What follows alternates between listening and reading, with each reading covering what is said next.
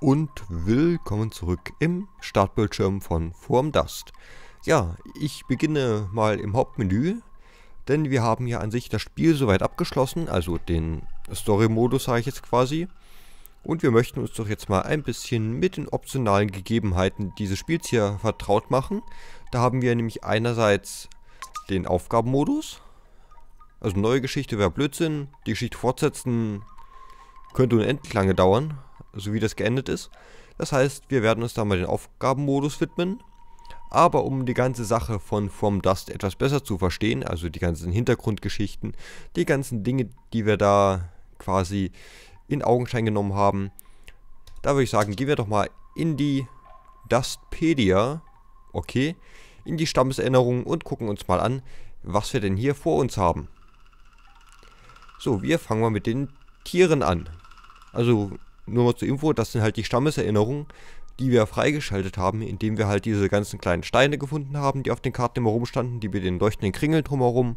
Und auch, dass wir die ganzen Inseln immer so schön begrünt haben. Das hat uns dabei geholfen, ein paar Stammeserinnerungen freizuschalten. So, aber das sei erstmal dazu gesagt, wir gucken uns mal an, was wir denn hier so finden werden. Die Tiere erstmal. Mal gucken. Der Zerstörer. Eines schönen Tages war die Erde es leid, dass die Tiere immer auf ihr herumtrampelten, und so befahl sie den Pflanzen, so stark zu wachsen, dass alles Leben erstickt würde und zugrunde ginge. Das größte aller Tiere verfiel dabei so in Wut, dass es die Vegetation unter sich zertrat. Die Vegetation gab auf, aber die Wut im Zerstörer gärte. Es ernährte sich von Pflanzen und ist so riesig, dass es alles zermalmt, was sich ihm in den Weg stellt. Sogar die Stachelwurz, die andere Tiere meiden. Der Zerstörer ist eine Gefahr für alle Dörfer. Haben wir den mal gesehen, den Zerstörer? Ich weiß es gar nicht. Gab es irgendein Viech, das Pflanzen gefressen hat? Ich glaube eigentlich nicht. Da waren ja immer nur so komische, dicke, fette Kellerasseln, die rumgekrochen sind und eigentlich ganz friedlich aussahen. Keine Ahnung. Wir haben nämlich, im Gegensatz zum Zerstörer, haben wir noch den Säher. Einst gab es ein Tier, so gefräßig, dass es alle Pflanzen in Sichtweite verschlang und nur Ödnis hinterließ. Das Odem der Pflanzen flehte die Bestie um Gnade an, doch wurde auch er verschluckt. Seither verbreitet der Seher neue Vegetation über das ganze Land. Der gierige Seher durchstreift das Land und bepflanzt es ohne Unterlass. Er flieht nur vor Feuer. Ah ja. Also haben wir quasi so ein bisschen den Zerstörer, also der alles kaputt macht, und den Seher, der eigentlich auch alles kaputt gemacht hat, aber da das Odem der Pflanzen verschluckt hat, bepflanzt er nur alles. Das ist mal sehr schön. So, das waren also die Tiere, die wir hier treffen konnten. Ja, irgendwelche dieser komischen Krabbeldinger, die da immer auf der Insel rumgekrochen sind, werden es schon gewesen sein. Wir beschäftigen uns mal weiter mit der Reise. Musik. Die Welt wurde mit einem Klang erzeugt. Der Klang waberte weiter und die Musik ward geboren mit allen Elementen. Die Sonne, das Wasser, die Erde und das Leben. Wo die Musik erschallt, schwingen die Elemente mit, denn alles ist in Bewegung und die Musik ist das Spiegelbild dieser Bewegung. Der Baum des Wassers vibriert natürlich zur Musik des Wassers. Der Baum des Feuers schwingt im Takt der Musik des Feuers und so weiter. Aber nur die Menschen verfügen über die Fähigkeit, die Melodie der Kraft der Welt zu erfassen. Das Kraft sollte da nicht hin. Dies geschieht, indem sie eine Kraft erhalten. Da kommt das Kraft hin. Also das erklärt uns nochmal kurz, woher eigentlich unsere Kräfte stammen. Mit unserem Menschlein da unten. Also unsere, sagen wir so, Persönlichkeit, also wer wir eigentlich da sind, wird eigentlich noch nicht so wirklich geklärt. Wir sind der Spieler, der Gott, der wer auch immer. Auf jeden Fall, die Menschen haben die Möglichkeit, diese Elemente quasi zu manipulieren, mit Hilfe der Musik. Sehr schön. Ich glaube, genau, in der, sag ich mal, der Sage der Elben, also im Englischen dann der Elves, von dem Herrn Tolkien, war das ja auch so, dass am Anfang Iluvatar ein Lied gesungen hat. Genau, ich glaube, das war auch quasi dort der Beginn so begründet, dass wirklich der erste oder der einzige, wie auch immer genannt wird, ein Lied quasi von sich gegeben hat und daraufhin die Welt erschaffen wurde. Also Musik ist schon eine ganz besondere Magie, das muss man mal echt zugeben. So, aber was wissen wir denn darüber? Die Alten wussten, dass die Menschen im Verlauf der Zeit verschwinden würden, aber das Wissen, das sie auf ihren Reisen sammelten, musste erhalten werden. Daher gravierten sie die Schwingungen der Musik des Wissens in die Steine ein. Diese Relikte der Alten sind angefüllt mit Wissen aus der Vergangenheit. Ein Mitglied des Stammes muss ausziehen und dieses Wissen für das Dorf bergen. Sobald es erlangt ist, malt es das Wissen auf einen Drachen und kehrt zurück. Malt er das Wissen? Egal. Und kehrt zurück, damit es seine Wirkung entfaltet. Jedes Dorf kann sein erlangtes Wissen verbreiten, indem es einen Mann in ein anderes Dorf aussendet. Das haben wir auch gesehen. Das sind halt immer diese lustigen, komischen, runden Drachen, die über den Figürchen schwebten, die quasi ankündigten, dass da meinetwegen der Feuerschutz kommt, der Wasserschutz kommt oder solche Sachen halt. Also stellte halt quasi den wissenden Mann dar, der das Wissen von den eingravierten Steinen der Alten abgeholt hat. So, was können wir denn über den Odem sagen? Mit seiner Musik teilt der Schamane uns mit, dass er den Odem des Stammes entdeckt hat. Dieser Odem macht uns zu Männern und Frauen. Und mit Hilfe des Odems können wir mit der Welt spielen und die Kraft der Musik verwenden. Vermutlich heißt es im Englischen der Man, also Menschen, aber die haben es vielleicht ein bisschen komisch übersetzt. Jede Kreatur und ausnahmslos jedes Element verfügt über seinen eigenen Odem. Kennt man seine Musik, kann man seine Aktionen kontrollieren. So besitzt der Baum des Feuers auch den Odem des Feuers. Die Kraft des Odems der Menschen liegt in der Fähigkeit, die Musik der Welt aufzunehmen. Schön. Auch so ein bisschen das Spirituelle, wie man halt mit der Musik umgehen muss. Ja. Ach, schöne Hintergrundgeschichte eigentlich. Also eigentlich insgesamt ein sehr schönes Spiel. Also jetzt wirklich schon, was die Definition des Wortes schön angeht. So, der Pfad liegt meistens vor uns. Die Menschen entdeckten, dass die Alten ihnen einen Pfad hinterlassen hatten, der es ihnen ermöglicht, ihre Reise fortzusetzen. Hierzu stiegen sie ins Innere der Erde hinab, um ein Ritual zu vollziehen. Dort fragte der Schamane dem Odem der Erde nach einem weiteren Weg. Und schon bald verstanden sie, dass sich an jedem Ort, an dem sie gelangen, ein neuer Pfad auftut, bis sie schließlich die Zuflucht der Alten erreichen. Ja, was für eine Zuflucht. Der Pfad ist ein Portal. Ich war gar nicht so falsch. Zum Glück habe ich das Ding nur als Portal bezeichnet und nicht als irgendwas anderes, aber Portal kann man also nehmen. Das die Alten hinterließen. Sobald das Land erforscht und das Wissen, das es birgt, geerntet ist, ziehen die Männer weiter. Sie überqueren die Schwelle zum Pfad und verschwinden. Ja, zum Glück tauchen sie auch wieder auf und das meistens aus einem lustigen Loch. So, die Totems, wir sehen hier eins gerade im Hintergrund, haben auch noch ihre eigene Geschichte, so wie es scheint. Wenn die Alten einen neuen Ort aufsuchen, gingen all ihre Spuren verloren. Daher errichteten sie Totems, die dem Odem des Stammes verströmten. Diese Totems stehen für die Kraft der Alten. Ein Totem zeigt auf, welche Orte die Alten auf ihrem Weg besuchten. Es ist alles, was übrig bleibt, wenn ein Dorf verschwindet, und markiert den Punkt, an dem ein neues Dorf gebaut werden kann. Es kann vom Wasser oder Lava umschlossen sein. In seltenen Fällen können die Männer ein Totem bewegen. Na gut, das haben wir fast 2/3 der ganzen Story-Kampagne gemacht, die Totems verschoben. Also könnten wir machen.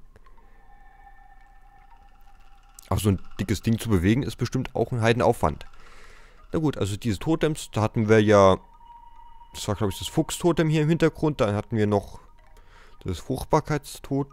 Na gut, eigentlich ist es nicht das Fuchstotem, glaube ich, aber es gab das Fruchtbarkeitstotem, also das Totem der Erde und noch ein Haufen andere Totems, die halt alle ihre eigene Kraft inne hatten.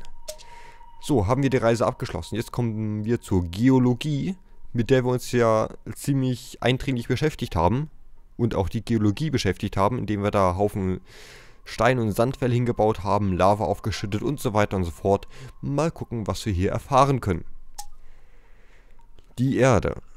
Bei ihrer Erschaffung verglich sich die Erde mit den Felsen und beneidete sie um ihre Härte. Die Erde war wie das weiche Fleisch auf einen harten Knochen, und die Flüsse gruben immer wieder neue Furchen hinein. So fühlte sich die Erde nutzlos und zog sich zurück, und ihr gesamtes Inneres wurde von der See verschluckt, die Quellen ebenso wie die vergrabenen Relikte. Und alles, was die Erde beherbergte, wurde von den Wellen fortgespült. Flüsse, Pflanzen, Kreaturen und Dörfer gleichermaßen. Nichts blieb übrig als der blanke, einsame Fels. Das erste Element, das der Odem des Stammes beeinflussen konnte, war die Erde. Pflanzen und Bäume wuchsen darauf, und das Wasser formte Furchen. Feuer kann sich auf der nackten Erde nicht ausbreiten. So, ich hoffe, man hört gerade meinen Schlagbohrer nicht, der da wieder nebenan wütet, denn das würde nämlich die Stimmung ein bisschen zerstören. Na, ich glaube, ein bisschen hört man den. Na gut, der Fels. Was kann uns der Fels berichten? Der Odem der Erde und der Odem des Feuers vereinigten sich am Fuße eines Vulkans und gebaren eine Fontäne aus Lava. Der Odem des Feuers konnte der Lava entkommen, aber die Lava erstarrte und hielt den Odem der Erde im Inneren gefangen. Daher ist der Stein so hart und unwandelbar. Schöne Erklärung eigentlich. Stein ist das widerstandsfähigste unter den Elementen und dient als Basis für Inseln und Kontinente. Ein Tsunami kann keinen Stein zerbrechen, aber die See kann ihn auswaschen, wenn die Zeit der Stürme gekommen ist. Feuer kann sich auf seiner Oberfläche nicht ausbreiten. Wenn Lava erkaltet, wird sie zu Stein. Nur der Knallbaum kann den Stein sprengen. Oder diverse Schlagbohrer.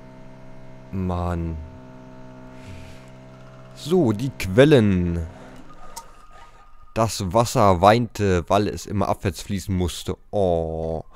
Es sandte Ströme aus, um die Musik der Erde zu erlernen und sich freier auf ihrer Oberfläche zu bewegen.